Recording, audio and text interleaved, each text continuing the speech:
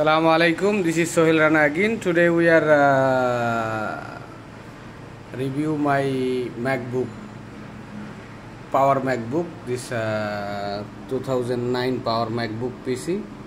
So here you can see I install 32 GB RAM and SSD for 480.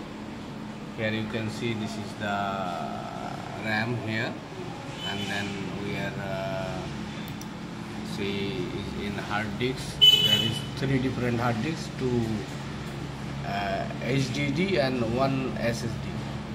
So otherwise you can see here in the memory 8 GB, 8 GB, 8 GB, 8 GB. So the total in 32 GB, 1066 megahertz DDR3 RAM.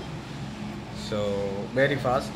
So I buy from Saudi Arabia, and then I bring in my Bangladesh. There is a iMac for 2009. Is already have 8 GB RAM, but we have to update 16 GB. So here it is, 32 GB RAM, and then it's very nice 4K video editing and making 4K playing video.